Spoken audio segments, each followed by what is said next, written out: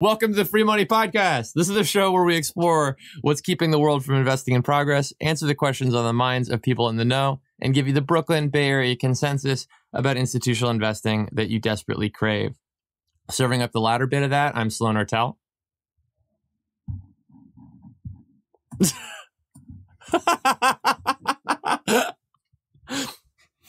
And blowing it, I'm Ashby. And serving up the latter part of that, this is Ashby Monk. And while we're at it, we're going to take this whole wacky world of sovereign funds and pension funds and show you how to put the puzzle together. With what little credibility you have left after that introduction debacle, I'd like to see how this all comes together. Aren't we editing that out? I sure hope we're editing that out. No? We'll see. I think that intro is going to go with the show that we have planned. Yes, we actually made a tentative plan, which kind of goes against our normal modus operandi. So we actually know what we're talking about here. Well, I think it's important to self-disrupt given the opportunity. It is. We got to bring innovation to our lack of planning. We have brought small amounts of planning. Yeah, and I think my personal goal for this thing is to get as a leading Canadian. To get your comments on the recent election and the outlook for the Canadian Strategic Maple Syrup Reserve. Should we expect any kind of updates there? It's a really good question. I'm glad you did not ask me about the governance of pension funds. Instead, we're jumping into a much more kind of relevant topic to my household, which is the Federation of Quebec's Maple Syrup Producers, which is a group many of you know about. Large institutional investor. It probably has an endowment fund, if we're honest. Right? FPAQ. They have all the money. Hey, I got to go get a mandate from the FPAQ. But the thing what the FPAQ is doing is it has a strategic reserve of maple syrup. Because we need a lot and we don't ever want to run out. As a Canadian, I can tell you that. I mean, I literally, like, we're joking right now, but I literally in my pantry have like 3 jugs of syrup, maple syrup, that have like handles on them. Not just like, hey, I'm going to pour a little. No, it's got handles. That's how much it is. These are not, and I take it these have no hydrogenated corn syrup. This is the real deal here. I'm going to be real with you, Sloan, and tell you that me and my 2 children were full-on tree sap maple syrup peeps. My wife, she does this like Aunt Jemima junk. That must be a real problem in the relationship. We just shake our heads at that stuff, and we're like, dude, that is literally an atrocity around this table. But anyway. Yeah, you're sitting over there with the real stuff from Vermont, and she's sitting there with this Aunt Jemima nonsense. You got no idea what's going on. That must be nothing. It's legit. No, but I did see the election. I don't know if we have any comments other than to say what we all thought was going to happen happened. And, exactly. I don't think it has consequences for the world we're talking about, pension funds. But I'd love to hear your thoughts if you have any, or we move on to something else. Yeah, I think let's move on. I mean, I'm just glad to know that the future of the pancakes in your house and everyone else is secure. But yeah, what's up in your world? Yeah, so the grand total of the planning was me letting Sloan know I had a gear grind today that I wanted to riff on with you, which will actually include a quiz. So you'll probably want to pay attention here. But I've been blown away to see how fast all these pension funds have reacted to the Ken Fisher comments. For those people that aren't aware, Ken Fisher, finance man, hedge fund man, goes out and likens raising capital to sex and makes some dick jokes in the process in a conference. And not even good dick jokes, let's be honest. No, here. bad dick jokes. Yeah. Imagine like, even laugh. I groaned. Yeah, exactly. Really? You would want one does wonder if it was a hilarious dick joke, if any of this would be happening. But anyways, leaving that aside, to see pension funds move this fast. Yep. So as of this moment, it's $3 billion that have been withdrawn for his comments. I mean, And virtue signaling is like one of the most powerful forces in the world, I guess, is what this proves, right? Like, I mean, I can't imagine these funds were performing that well. I mean, because the fee, as reported, the fees on the Fisher investment products are astronomical. Right. Oh, yeah. You know, and I think actually the 10-year, there's a 10-year track record of one of their funds that was reported at something like 500 basis points behind the bench. Now that's a dick joke right there. Yeah, exactly. You know, so like, you know, where's the soundboard when I need it? Gotta get this podcast up a level. Okay, but here, my point isn't that I want to talk about Ken Fisher's bad dick jokes. My point is these bureaucracies, these pension funds that are massive, they make up the base of our capitalist system. And I focus on them not because I think they move quickly, but because when they move markets. Yep. So if you can get a pension fund to change the way they deal with some of these types of risks or issues, whether it's private prisons or coal companies or any number of things, which we'll get to in a second, you can move markets. Yep. And so the fact that we were able to have this joke that was inappropriate lead to $3 billion in withdrawals over the course of, less than a month. Yep. It left me just being like, what the F? Why is this the thing? And so part of what I wanted to do today with you, Sloan, was to say, can I just run you through 3 of the risks that I'm working on right now? And then we can kind of talk through which of the risks are the most critical. But even more so, what I want you to think about as I talk these through is which are the easiest to hardest for pension funds to take on. Got it. There's actually 4 here, but we've just talked about the first one. So it's dick jokes, inappropriate sexual jokes and innuendo. And so that's the first one. So we know that's very easy for pension funds to deal with, right? Yeah, you know it when you see it. You know it, right? Yeah. And so we've seen such an action that we know that that's actually quite easy, and they deal with it quickly. The next 3 that I'm going to talk through quickly are climate change, the threat of technological disruption, and a crowd pleaser, racism. Oh man. So climate change. This is, human beings polluting the planet, potentially driving all human beings underground or off the planet. These emissions are linked with capitalism. The owners of all the capital go by the names of pension funds, sovereign funds, endowments, foundations. You should think they would have a role to play in preventing this crisis. Okay. Yeah. First risk. Second risk, tech disruption. Driverless cars, drones, technology is changing the way, capital is invested. It's changing the way the assets we're invested in function. It's threatening malls and parking lots and all these different types of things. It's a threat to portfolios. Clearly, pensions should be thinking about how technological disruption in the future is going to affect them, their business model, their portfolios, et cetera. Yeah. That's the second one. Third one, racism. This is the one where one race of people, typically the whites, tend to favor their own race of people, the whites, when they're giving out jobs or mandates or services or whatever. We did this paper. We showed that racial bias is something that's still real. Doesn't mean that people are bad. It just means the norms in our society tend to favor these kind of communities that are established and acting. And in this case, we're conditioned to see people in finance as white. And so that drives behaviors. So there you go. Those are the 3 on top of Ken Fisher's dick jokes that I want to talk about. Okay. Which are we going to integrate into finance? Which do you think of all those should be the easiest to the hardest for a pension fund or a sovereign fund or an endowment to integrate into their investment decision making? Well, I mean, dick jokes and racism are already well integrated into investment decision making. Well, I don't mean racism. That's a good point. I mean reactions to racism. So I'm not saying let's be racist. I'm saying let's find ways not to be racist. No, exactly. Exactly. I know you know, but I'm just clarifying. Yeah, no, I mean, like I think that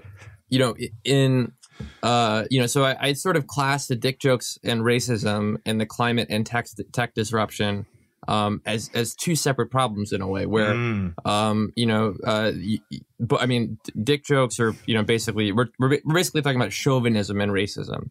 right? And those are things that exist and need to be mitigated inside of the folks inside in the room, right? And so in this political climate or whatever, you know, I think that there is a certain pressure incumbent on all thinking people to you know, be ever better every day on those two things, right? Whereas with climate and tech disruption, those are far off uncertainties where there's not generally an operative process, right? And the problem is how to go from 0 to 1.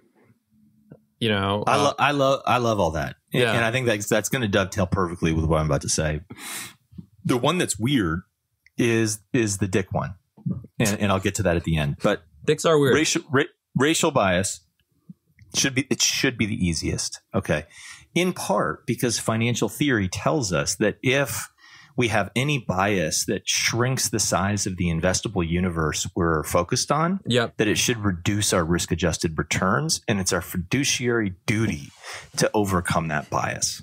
And so when we're dealing with racism, we have a easy kind of movement to start around expanding the investable universe to improve returns. It's such a luxury to be fighting a war where returns are worse today than they would be if we got rid of this risk. So to me, that's, you know, white belt, that's yellow great. belt. And there's no uncertainty about racism whatsoever, right?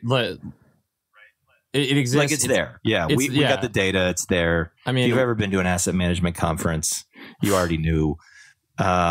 You know, we just happened to, with this paper, prove that water makes you wet. So that's now proven. Which is, I mean, that's disruptive in and of itself. But I mean, you're right. It's one of those things where, you know, given the presence of mind to recognize, exactly, you know, that one is blind to such a clear, you know, set of opportunities.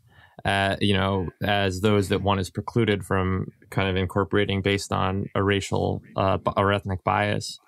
You know, I mean, like, that it should be easy. Although the thing is, there's a pipeline problem there, and there are, you know, inside of the racism issues, right? It may not just be that, you know, there's a large set of you know, folks in the social networks of the people in the plans that pitch and don't get, you know, successful things. It's there's a lack of connectivity between you know, set A and set B. You know, that's a huge problem as well. Well, so you're beginning to foreshadow where this is going to all kind of come to in the end, which is the question of resourcing. Yeah, and the resources it takes to solve these problems. But let me save my big reveal. Okay. For the end, but so you're spot on. Racial bias should be the easiest. It should, if we get rid of it, returns should improve. The kind of orange belt, purple belt. I don't do karate, but I'm guessing. Yeah, purple seems like the biggest belt. Purple seems like it's a middle belt to me. To me, the black belt. Oh yeah. Well, you know, purple's higher than orange. Anyway, tech disruption is the purple belt, right? So it's medium difficulty. We're asking you to start considering how technology is going to disrupt your portfolio and your business model, which may mean avoiding certain assets and focusing others, which is quite hard for pension funds to do, because if they're reverting back to the kind of traditional financial theories, now we're saying, don't invest in this, focus on that. That shrinks my market. That means my risk-adjusted returns might be lower. So I better be really good at picking those assets, because I'm no longer just doing a broad market portfolio, which exposes me to career risk or political risk or any number of things. So the tech disruption is harder than racial bias, but it's still inevitable. And that's the part that makes it easier than some of the other risks, which we're going to get to in a second. Yeah. There's driverless cars on the road today. We see the drones. We've got robots rolling around Mars. The only thing that government can do here is actually to slow down tech disruption. No. You can't use those drugs yet. CRISPR needs more work. Or, you know, we can't let these cars drive yet. You know, we can't have vertical takeoff, freaking hovered drones, you know, driving people to work yet. Yep. But it's coming. And so the pension fund CIOs, and I talked to them about this. In fact, we're doing a project on tech disruption right now. It's much easier for them to wrap their heads around this one. The hardest one, the black belt, is climate change, because we are asking you pension funds to shrink your opportunity set to avoid the dirty, the emitter, with the view to investing in the clean and green. And that means, at least in the short run, giving up return. Now, we can start to get creative like we have done, but it requires creativity to start to think about climate risk as a threat to assets, to embedded in due diligence processes, to even trying to show how companies that are efficient with their carbon emissions can outperform because carbon efficiency is a signal for good management and other things. But integrating climate change is way harder because it goes against the fundamental theories of finance. And so all of this would seem to tell you that racial bias is the easiest, right? It should even be easier than the dick joke, the Fisher situation, because the Fisher's a divestment. You're removing something from the portfolio. The next should go racial bias, dick jokes, tech disruption, climate change, based on all the way these organizations work. But the reveal at the end here is actually that divestments are just easy. That these organizations are under-resourced. They've got 22 problems today. Yeah. They're trying to figure out how to pay Wall Street less, how to manage risk, how to build their systems, how to do this and that. It goes, this is my life. Yeah. They've got endless challenges and they don't have resources for it. And these are mission-driven people. They're underpaid and the organizations aren't humming along. Yeah. And so even though we would much rather they spend their time on figuring out how to integrate climate change, understanding tech disruption, and definitely taking the low-hanging fruit of racial bias and using it as an opportunity to bring equality to markets, instead, they do the thing that requires almost zero resources. Yep. And that is fire a manager that is an idiot. We all acknowledge that. Yep. But for which, it's not hard. It takes the CIOs 2 minutes to do that. Whereas all these other things I've described are much more difficult and frankly, much more important. Well, if you think about what you have to pitch, right? Like, and just the anatomy of the conversation surrounding it, I have to, if I'm going in front of a board to talk about integrating climate, there's no way that gets done in one meeting. Totally. Right. Yeah. You have to put forward a framework and all this other stuff. Whereas, you have like almost the degree of self-interest you have to have, in having nothing to do with Ken Fisher at this point, is substantial as any institutional. I was candidly shocked that Fisher Investments managed a penny of institutional money. No, it's massive. You Google it. We talk about all this $3 billion. That's 3%. Yep. Yeah, it's huge. But the status quo bias carries on. Do you know that he doesn't allow his staff to recruit people in the town that he lives? Yeah, but he literally doesn't allow his cold callers to call people in the community that he lives in because he doesn't want to actually meet clients in the flesh. Wow. This is like, the guy is a caricature of a problematic investment man, and it's like, if not for the dick jokes, if not for the underperformance, just for the many incongruent things that come out of straightforward objective reporting about the organization, a serious investor should have nothing to do with them, but it's, to me, it's a reminder of first of all, how hard it is to get meaningful change in this industry. Yep. I guess I'm sitting here. I haven't really thought of all this together, but I was sitting, around last night thinking this dude is getting hammered by pension funds, some, and yet the real hard issues that I've been working on for 15 years, like climate change, I promise you, there's still pensions sitting around today saying, do I really have to pay attention to this? Yeah. Like, what can I do to like just make this go away? Yeah, it's not if not us who, if not now when. It's have we got to do this? Yeah, do we got to do this? Yeah, like what can I do to like get my stakeholders off my back? And which is, by the way, a reminder that the way you get these pension funds to do anything is you go to talk to their boards of directors and get these things minuted and on the record. And, you know, you start talking to pension fund boards and you say, hey, have you seen that paper that Dr. Aberhart and Dr. Monk and others wrote on racial bias and how we're leaving money on the table?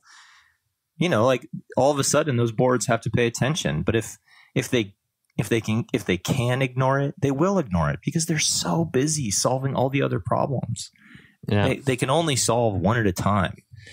And I guess that's also what frustrates me about this Fisher thing. I know from personal experience that you get like one or two things a year with these pension funds. You don't get to do a Fisher divestment and a climate risk tool. You can do one or the other. They don't have the resources or the manpower or the bandwidth or even just like the willingness to do 14 innovative things in a year. Yep. So this was the thing. I mean, are we happy about it? Like, yeah, maybe we screwed this guy a little bit, but like he's still got $99 billion under management. Yeah, exactly. That must be so hard. But how many pension funds then said, well, instead of this year's project being understanding how autonomous cars are going to affect our toll road investments, and instead divested from this guy's, you know, nasty way of like communicating. Like that's just fucking drives me crazy. Sorry for the F-bomb. Hey, no, I mean, this is a family podcast, but it's appropriate in this case. I mean, like every once in a while you got to swear with your kids so they understand how mad you are, you know? Yeah. Maybe not. Maybe that's not true. Well, no. I don't swear with my kids. Don't always do that. No, but like, you know, I think that, you know, I have this somewhat dark view that, I mean, like sometimes you see like a mechanical view of progress expressed where, you know, particularly as regards diversity or inclusion, you know, where there's sort of like a point out on the horizon that we can conceive of where all these problems will be solved. And, you know, like I just don't buy it. And part of it's because of exactly what you're talking about, like the so many cross-cutting pressures on the folks that are empowered to steward and, you know, kind of steer these very important, you know, ships of capital to actually make a difference. You know, it's always going to be whack-a-mole at the end of the day. You know, and the question for the sort of activist, I guess, you know, which is probably you, me, and the two people listening to this. You know, yeah, exactly. What's up? What are you guys doing? Weird. Yeah, exactly. Or is this me and you again later when we're listening to it again? Yeah, exactly. And it's me and you now, and then it's me and you later when we're listening again. Yeah, well, and our editor Andy. Hi Andy. Hi Andy. Like when he's listening through this. Thank you for doing this. You do a great job. Yeah, thanks Andy. But you know, like I get the question is how do we get this thing? How do we get these questions minuted? Right? How do you get the conversations to rise to the level of the boardroom again and again and again in a productive way? Yeah. You know, so that you can get past the, you know, corrective signaling and all that stuff and get to, you know, how drones are going to fundamentally change the nature of infrastructure in the United States. This leads me, we can move on to the questions this thing. One more point here, which is, you know, I had mentioned about the technology that all the policymakers can really do is delay the inevitable. So like the driverless cars are coming, right? Like at a certain point, the driverless cars are going to be way better than the human drivers, you know? But the policymakers can slow it down. They can make that inevitability happen 5 years, 10 years, 2 years later than it might have otherwise. Yeah. The thing with climate change is we rely on these intergenerational rule-making bodies to take the things that are existential threats, but are existential threats 50 years from now, and make them real today. And so if we can't have our policymakers, and look, dude, I'm a person who really wants to like motivate entrepreneurs and innovators and kind of free market actors to go and take on these problems. But I have to say, in watching the reaction to climate change and then seeing how some of these other risks are taken into consideration by long-term investors and acted upon, we probably need governments to make climate change real for people today. Yep. By putting a price on carbon, by, taxing emitters, whatever it is. If this is a threat that we all agree with the science, we need to manage. Maybe the scale of the threat we can debate, but just about all sane humans would agree there's a threat. Then we need the help of these intergenerational bodies to make that something that has consequences today, so that we don't have to live underground in the future. Yeah, I mean, that's me saying, getting the things minuted and into agendas of formal policy groups will help us activate those policy communities to take these things seriously. And I think too, it's funny. I was just watching. Representative Elijah Cummings passed away recently, civil rights hero in Baltimore. Longtime congressman. I was just watching former President Obama's speech at that funeral right before this, and I'm kind of like tearing up thinking about this. But one of the things President Obama brought up in that conversation was a saying of Representative Cummings that was that he would say all the time. Our children are emissaries we send forth to a future we will never see. And like, I think if there is a space for hope in the conversation, it's that, every 7-year-old I've talked to gets this, nice. And they're going to be sitting there at the breakfast table for the next decade going, why is this not working? So, I mean, minutes can help, but ideally, when the people who are the actual decision makers are facing pressure at story time, in addition to their serialized board meetings, it'll really start to take shape. But on that note, on that note, let's see where this goes. On that note, it's time for Dear Ashby. This is the yeah, exactly. Total change. Change. Yeah, cue the air horn.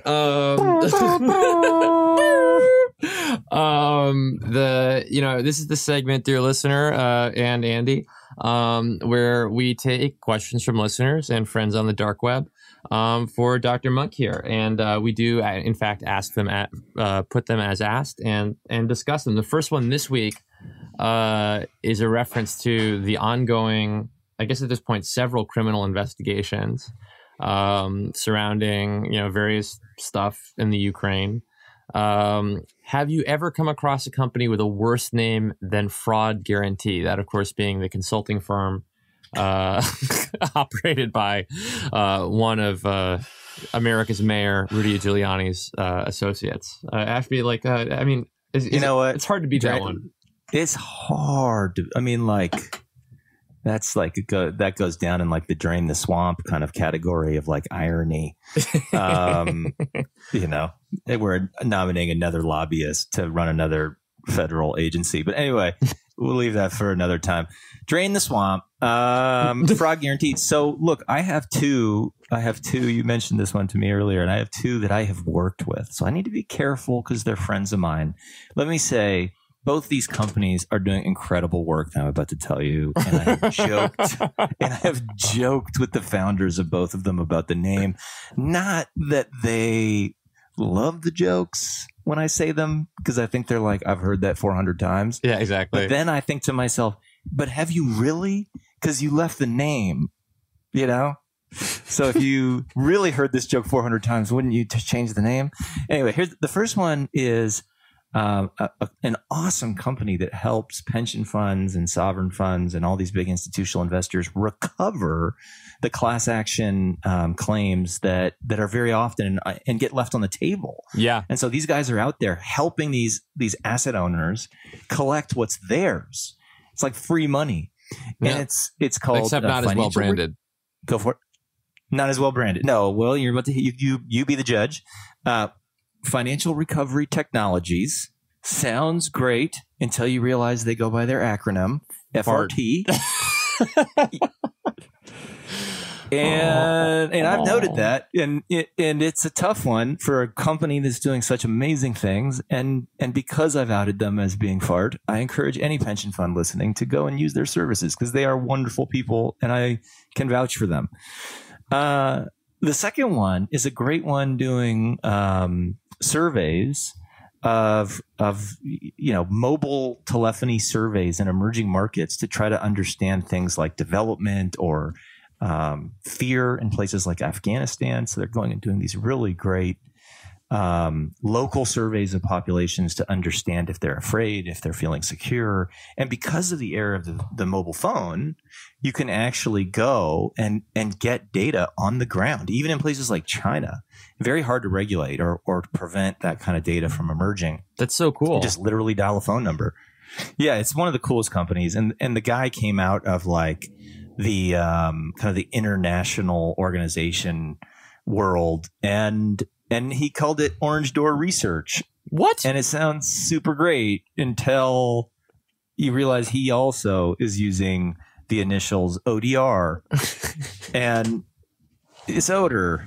And so those two aren't terrible. They're not quite as bad as Fraud Guarantee, but Fart and Odor are my two companies that I've always wondered why they named them that. I would that's amazing. I mean, because obviously acronyms or everything is going to get acronymized except for my candidate for this.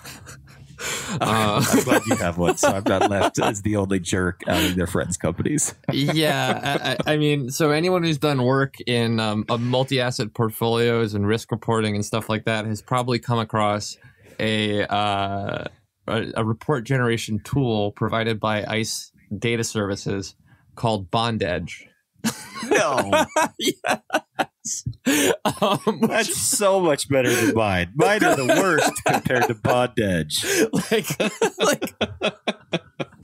Which is unbelievable. Oh. I mean, like in my house, we have 3 rules: no queer shaming, no kink shaming, and no body shaming. So I don't want to cast any aspersions on practitioners of bondage, but you don't want that showing up on your credit card. Yeah, exactly. I mean, like especially. I mean, this is obviously expensing. You're expensing this. I actually have filed an expense report to a client with this. Anyway, it's so good.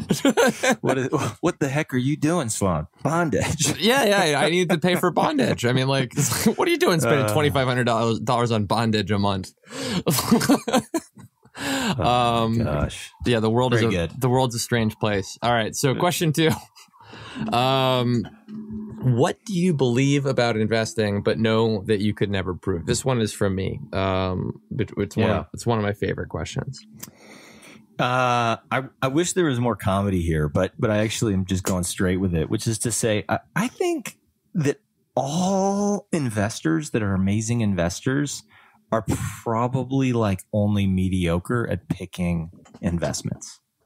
I can't prove that, but I think the success, all the investors that I've gotten to know up close, and so I'll admit there's probably a tilt to private equity, venture capital, and then pension funds. Those are kind of the industries that I spend a lot of time in and meet like the best. Yeah. I mean, I just am lucky to have met the best, and their success is much more about the quality of all the inputs. So in venture capital, it's the reputation, the network leads to the most amazing funnel of deal flow. Yeah. And then literally you could just throw darts at that funnel and do better than anybody else's funnel because the quality of the funnel is that much better. And I see this time and time again where if you can really maximize the quality of inputs in this production function of investing, then that moment when you're finally picking deals becomes less valuable. Yep. I don't think these investors exist that like just get on the computer and are like, that's the company. That's the one. Yep. You know? Yep. It's hard to prove, but that's what I believe. Yeah, I mean it is. I've met people who claim to be that person, but I mean, absent like maybe Michael Burry is an example of somebody who can just sit by themselves in the dark and index bubble. Yeah, no, that's the question. Was he right once? Yeah, exactly. Yeah, I mean, I think of indexes as a giant bubble. But anyway, he'll laugh at me one day when.